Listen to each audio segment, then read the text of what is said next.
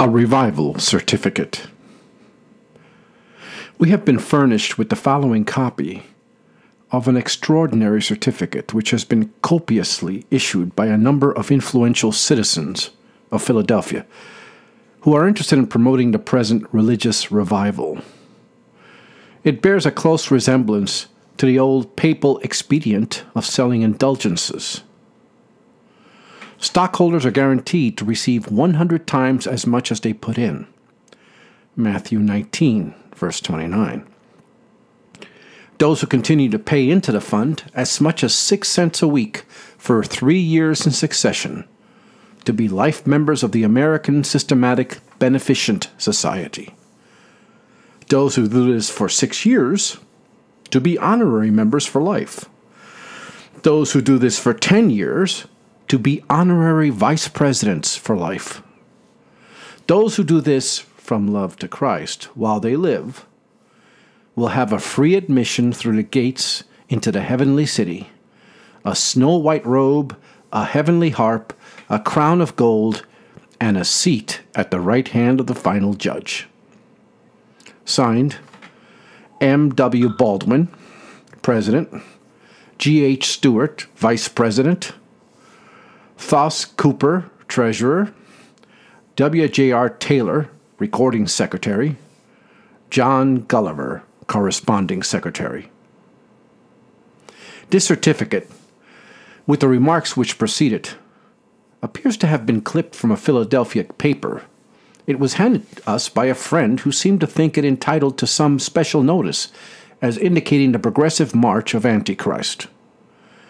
It is true the spirit of modern fanaticism assumes occasionally some new and novel phrases, but the principles and policy of the powers of darkness have always been substantially the same in all ages.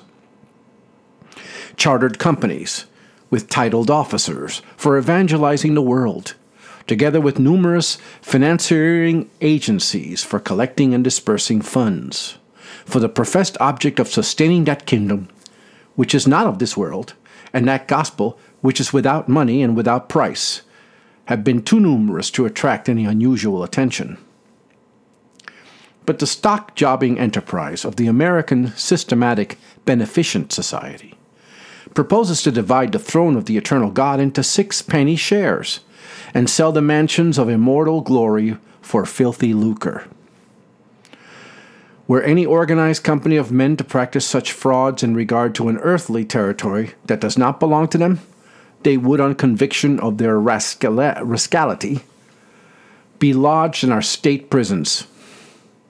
But the fraud of thus swindling the unsuspecting and credulous Sunday school victims of their toy money, mean and unjustifiable as it is, sinks to insignificance when compared with the bold, unblushing blasphemy of offering the throne of Jehovah for sale.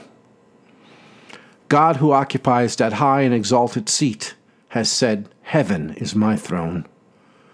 And this band of pious swindlers advertised at heaven for sale.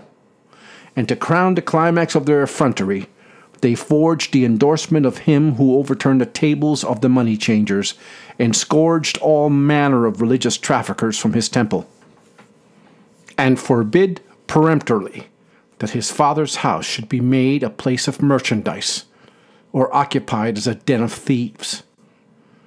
To pretend that the blessed Savior in Matthew 19:29 gave his sanction to their swindling religious stock-jobbing operations is handling the word of God deceitfully and turning the truth of God into a lie.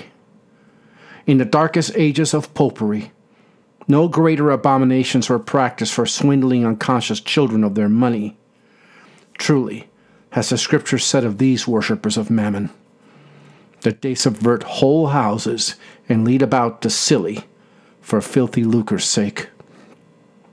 Gilbert Beebe, Middletown, New York, June 15th, 1858.